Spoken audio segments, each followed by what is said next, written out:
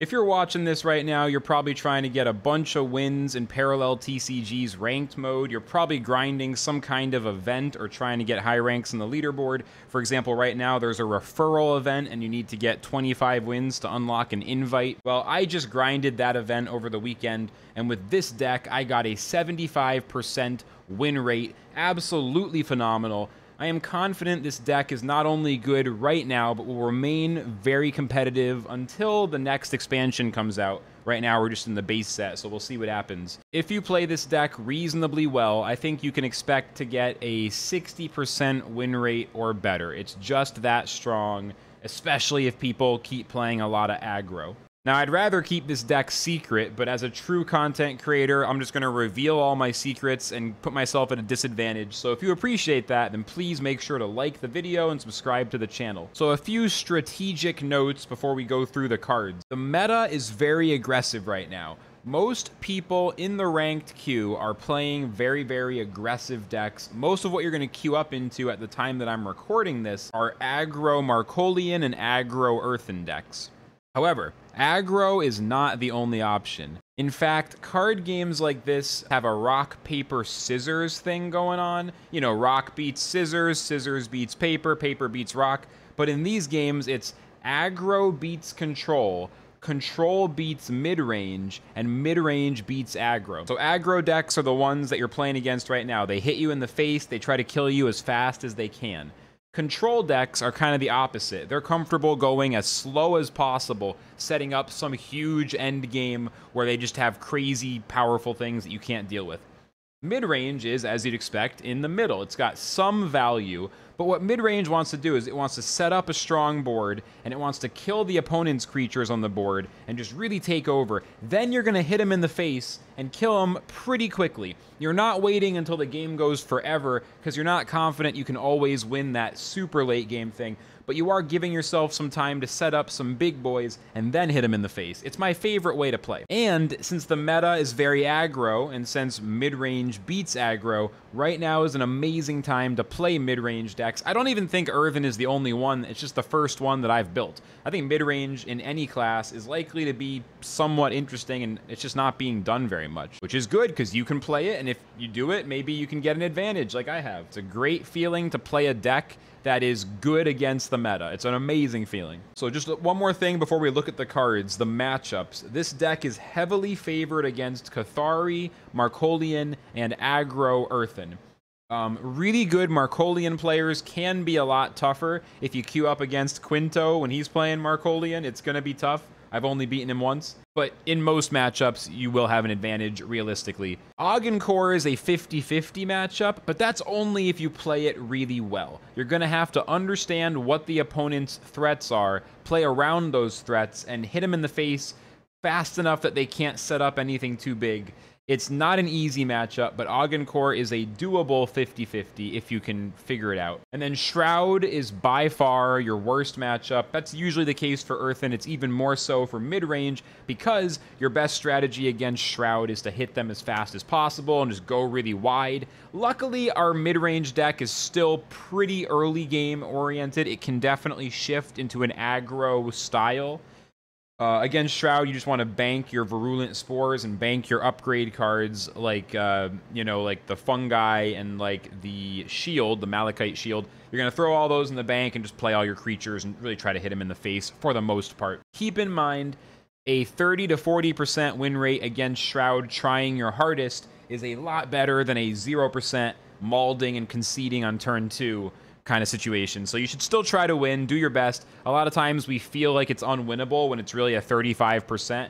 And, you know, hey, I mean, 1 out of 3 odds is still pretty good. You should still play for the win, in my opinion, if you're really trying to get those wins. All right, let's look at some key cards. So first up, Permea Conduit, the first card we're going to look at. It's recently been buffed, so now it has the shielded keyword, which just makes it insane. Yes, it's a 1-cost 1/1, but the way it actually works is it spends all of your remaining energy, and it's that much attack and power. So if you have 3 energy, it's a 3/3. If you have 6 energy, it's a 6/6.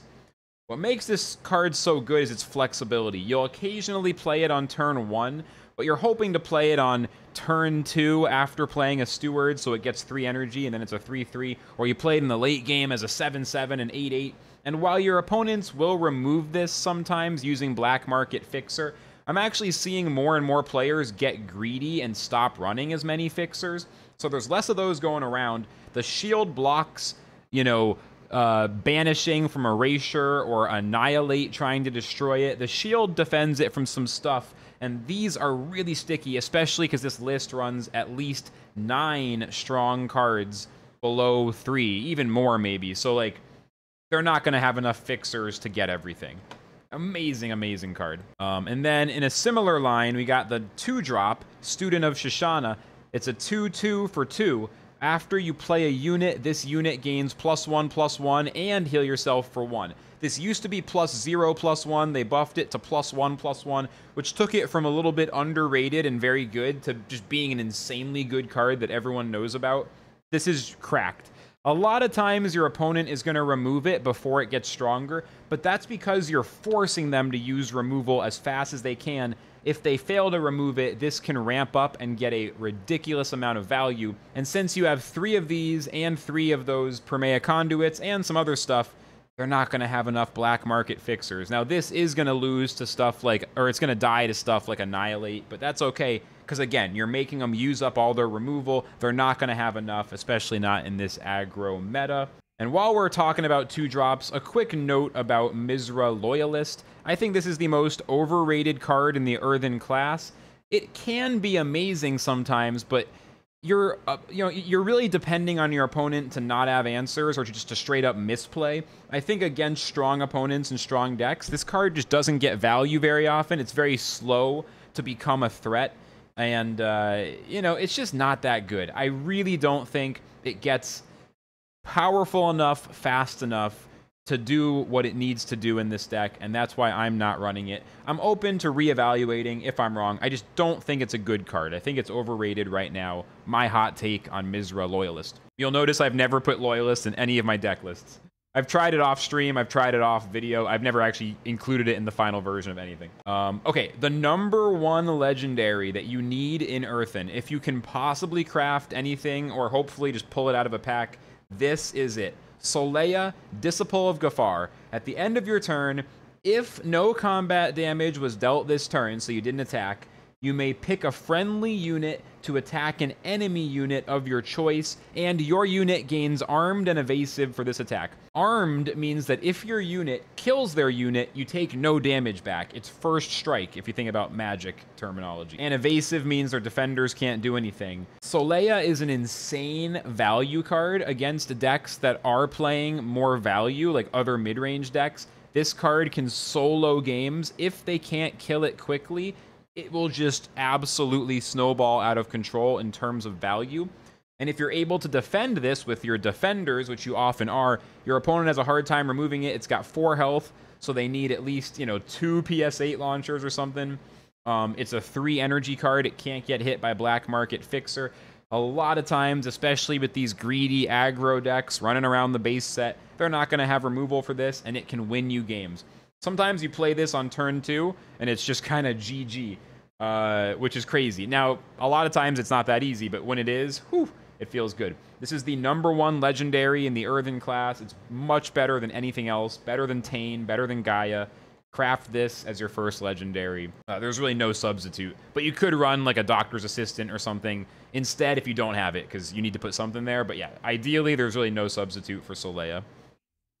Whereas you can easily get away with not running Gaia's Call. I would go so far as to encourage you, do not craft Gaia's Call. It can get you a win now and then, and it's a very fun card. I think it might be a good inclusion in the deck, but it's not worth crafting. There are many other cards, including neutral universal cards, like Battle Probe or Lord Harf. I would craft before this, but especially just Solea. Always craft Solea. Always. Virulent Spores. This is the best AoE, at least for its mana cost. Like, the strongest AoE spell, the strongest, board removal spell in the whole game, I think. All units gain decay. You will need this to come back and win games that are otherwise unwinnable if the opponent gets a fast and strong start with Markolian or with Cathari. Right now, Cathari's pretty weak, but it's going to come back eventually. So against Markolian aggro, Cathari aggro, aggro Earthen, or mirror matches, where they get the first turn tempo advantage. Spores is your get out of jail free card. I used to think this card would be maybe too slow because you'd play it and then you'd have to like wait till next turn. But once you get to 5 or 6 energy, you can play Spores, decay all of their units, which means they're all taking damage on their turn. And then you can play more units afterwards that don't have decay. So you can really get a tempo swing. Spores is goated. You need at least 1, ideally 2 of these in the deck. You could even run 3. I honestly only had 2 when I built the deck, I think. I have 3 now, so I don't know. I should try running 3 and see. I tried running Tree. I don't like it. It's way too slow for a mid-range deck. Maybe in a full control, extremely slow Shoshana deck one day, this will work. I just don't like this. And if people start playing Black Market Smuggler, they can just steal it. I'm not a fan of the Tree. The more I played it, the less I liked it. But speaking of Black Market Smuggler, that is the next one. I don't even want to mention this. I considered not even talking about it and just really underplaying it, downplaying it. Truth is, though, I'll say it because, again, content creation, like and subscribe, giving up all my secrets. I think relic removal is underrated right now. People want to minimize it because it doesn't fit into the hyper-aggressive hitting face plan. People run like 1 Saboteur at most or 1 EMP. But I think this card feels amazing whenever I play it. There's not a lot of 6 energy cards in the game. 4/4 is actually a pretty important stat line. I find that 4/4 is substantially better than 3/4 or 3/3, and a little bit better than 4/3. Like, it's just 4/4 is a good stat line in the base set. So many things cap out at 3 health and 3 attack. Same reason I think that the Interceptor, TE4 Interceptor, is great. It does 3 damage to a unit on the board, and there's just not a lot of stuff above 3 unless it's like premium late game drops. So the 4/4 is good, and stealing a relic can be a game-winning thing. You don't get it that often, and that's okay, because you bank it early and you play it as a 4/4 in the later game when you're just trying to keep your value up. It's okay. It's okay when it's not like getting its muster value. When you steal a good relic, that can single-handedly win you the game. Your opponent often doesn't have removal, and they never steal it back, because like I said, no one's running it, and I don't want to talk about it anymore. I've already talked about it enough. I didn't want to do it, but I told you, so you should be grateful. I don't want to talk about it anymore. It's my secret. My secret. I put it deep in the video. No one will notice. Lastly, one more card. I mean, there's more cards in the deck. We're not going to go through every card in the deck. We're going through the highlights because there's going to be a lot of repeat cards, and there's some stuff like Flux. Why are you running 1 Artifact Appraiser? I just needed another 1-drop. The 1/2 stat line is good. Like, not everything is super interesting, and some of these cards you could play around with, you know. I will briefly mention, actually, one more before we get to Chem Crazed. Cleanse the Earth. You run 1 of these, and it's just amazing because, as you probably know, but some people might not know this, your opponent's Paragon, when they play it to the board, is a token. It's not a card, which means if you put it in the opponent's hand, it simply gets destroyed. It doesn't even go to the waste. It just disappears. And so you run 1 of these, you save it, and you never play it except to remove the opponent's Paragon, and you're just like, bye-bye Brand, bye-bye the opponent's Gaffar, bye-bye Lemieux from the Markolian deck, which is okay, bye-bye Arak, like whatever you're getting rid of, or even 1 of the tokens from Juggernaut Workshop, etc., etc. I always mulligan/bank this against New Dawn Shroud, because they shouldn't really give you a chance to use it, but in most other cases, that's really good. But the last one I wanted to mainly mention is Chem Crazed Bruiser. The muster is that it gains 3 counters. It's an 8/7 for 7, and if it would take damage, you remove 1 of those counters instead. Once it has no counters, you destroy it. It's not that good in a lot of games, but occasionally you need a big stats, high energy creature. There are so few options. I think this is a lot better than the other Universal 7-drop, the 10/6 stat line. That card is interesting, but it just dies a little too easily. The 3 counters can work against it, but it can also work in its favor. If you trade this into something that's like 6 health and 10 attack, you can just kill it and keep your Bruiser alive. There's a lot I could say about this card that's not like necessary for this video, but I think it's good to have the 3 Bruisers. I've had them in the deck and out of the deck a few times, and you just bank it if you don't need it. You bank it if it's in the early game. Anytime I have this, my opening hand, it goes straight to the bank. And if you do have Gaia's Call, even though you really don't need it, if this isn't needed, it is nice that you can bank the Bruisers early, and then in the event of a Gaia's Call, if it actually happens, the Bruisers will give you huge damage. So I like these. I honestly just don't have Tain, but if you do have Tain, the big, I think 9/12 legendary Earthen behemoth, you know, just giant creature. You can replace one bruiser with him. I just don't. I'm going to craft him soonish, but I don't have him yet. Okay, no deck guide video thing is complete without a highlight match. So let's jump into the ranked queue. I'm currently 23rd on the leaderboard, which is actually pretty good. So we might get a tough match, but let's see if we can just get a win real quick. I'm going to need to move my camera. It's going to need to go somewhere about here. Let's see what we can do. Let's see if we can get a win on the first try, because I'm hungry and I want to go eat lunch. Okay, so this can be a tough matchup against the Juggernaut Workshop Augencore, but we should be okay. Let's see if we can get a win here. I told you guys, Augencore is a 50-50 if you play it well. I do think Juggernaut Workshop might be a bit weaker than a rock, but it can still be tough. I think the audio is off. Let me try to crank that up for you guys. Yeah. Some audio going, at least a little bit. And then my mulligan phase, I'm pretty much sending anything back above 2, although I might keep an Axeman. Nah, here I'm going to send back pretty much everything except the 1 and the 2 drop. Pretty easy strategy. Just if it's above 2, toss it back. Not a bad hand. We'll use Cleanse the Earth when they get their first Juggernaut, and it'll just get destroyed because it's going to be a token. They get a lot of value at the workshop. I've drawn Solea early, though, which means we could get huge value. The question is, what do we bank on turn 1? I kind of need to bank the Hired Gun, as sad as it is, because it's a really cool video card. We got to bank it, though. I'm trying to get the win on the first try. I'm actually going to hold back the Conduit. We got 2 of our 1-drops. We didn't get the best one, which is the Steward. You're really just hoping for a Steward into an Axeman or a Steward into a Solea, like, as much as possible. And Steward of the Garden gives you the 1 energy ramp. Which I might have forgotten to focus on that. I didn't, like, point it out in the card review, which I probably should have, but I assume a lot of you guys have seen it. If it's not your first Earthen deck, you know about Steward of the Garden. And so they gave it a Ocular Implant. They drew a card. They hit me in the face. Not so bad. The Appraiser, even if you don't run Relics, or, like, we only run Gaia's Call, it's still nice because it's just the only 1/2 1-drop in the Universal pool that I'm aware of, so I just run it for the stat line. In this case, I can kill them and we stay alive with the Appraiser. It's a little thing, but little things add up. I'm usually banking the Formidable Presence, aka Seeds. I'm banking the Seeds early in the game, because I just don't need them yet. I never, ever use Formidable Presence on turn 4 or turn 5, because it just ends up killing your tempo the turn after when you have less energy. Oh, the sound effects are a little bit loud now, aren't they? Let me turn them down again and try to find a mid-range. Hopefully that wasn't too crazy. We're off to a pretty good start, but it's tough against the Juggernaut Workshop because they're going to get a lot of value.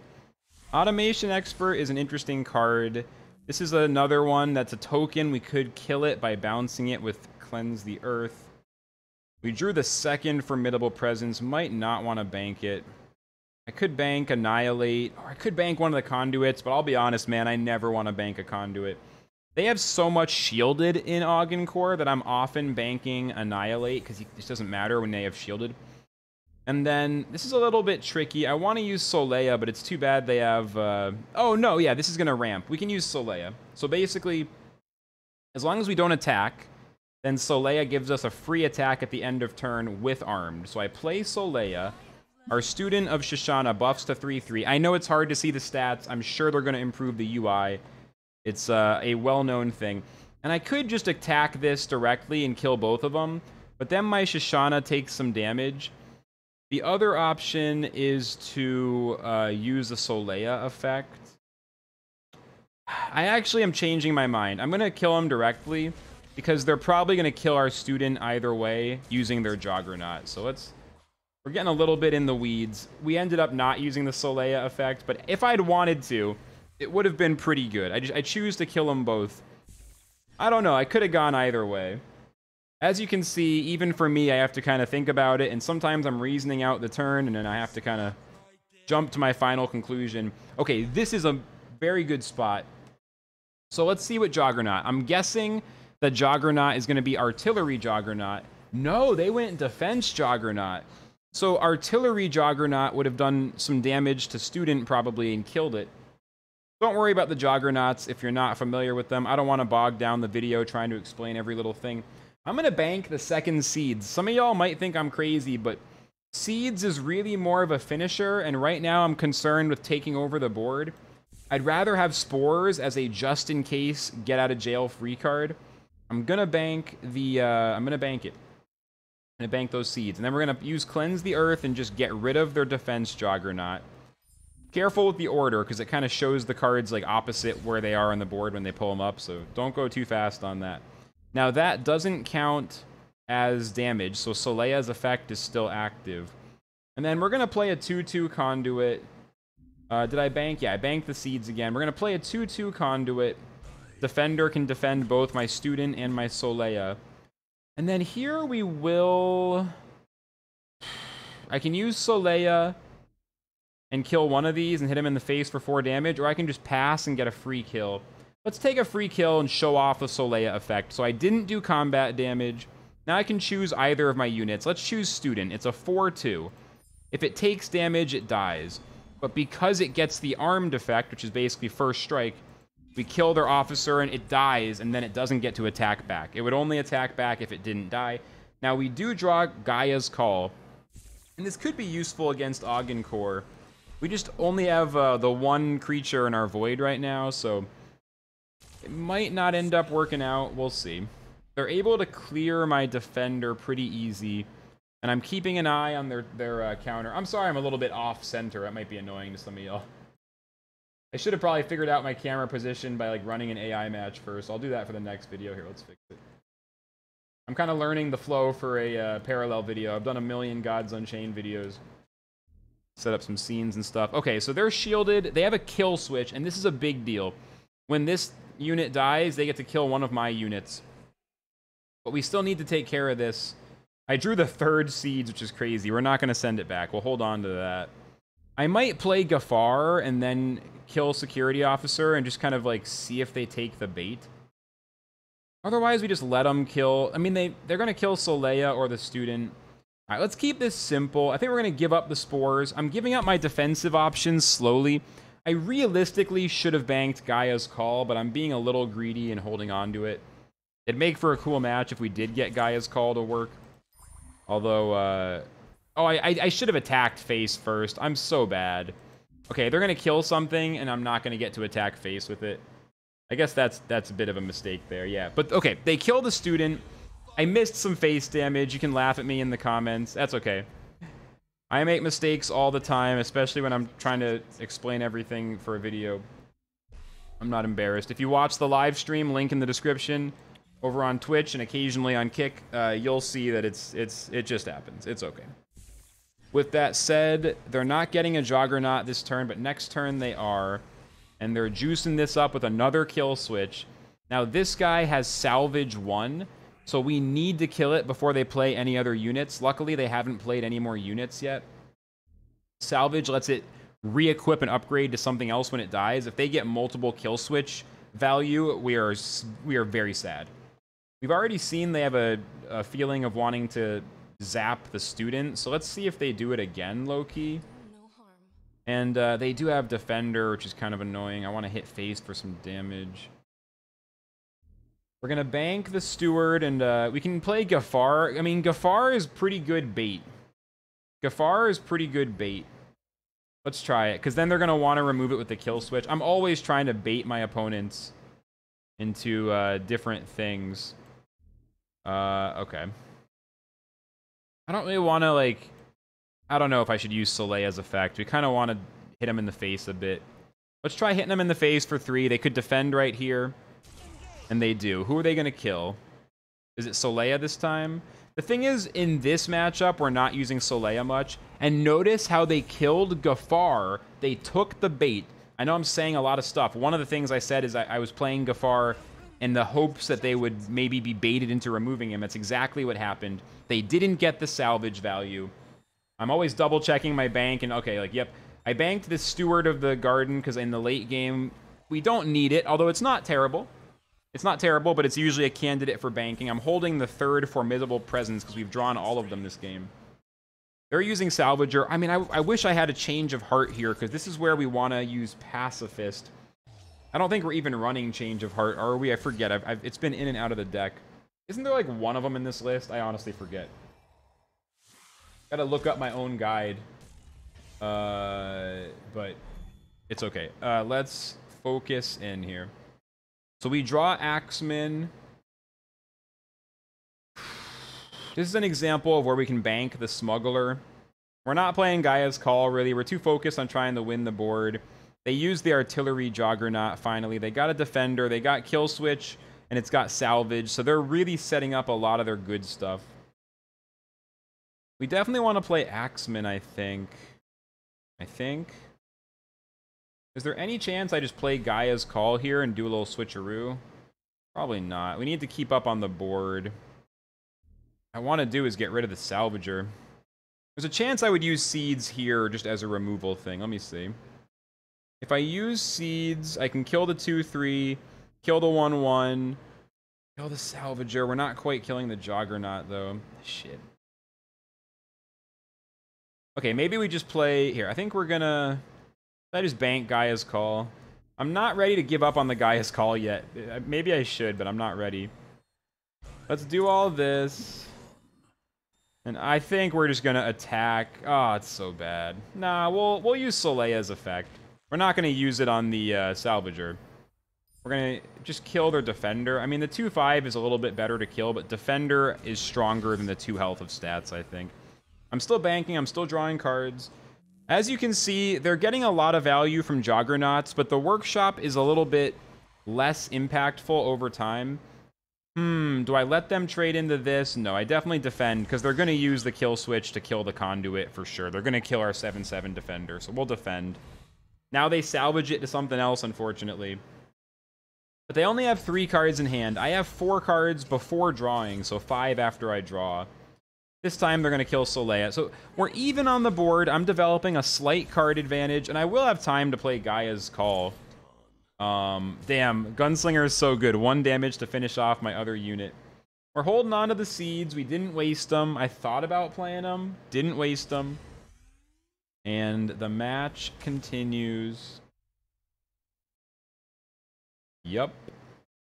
I think we can win this one. This will be a good one because it shows you it's not an easy win. I told y'all Agincourt was difficult. I'd like to win this one just to sort of show it off. Man, they still have Kill Switch. Did they play another one from their hand?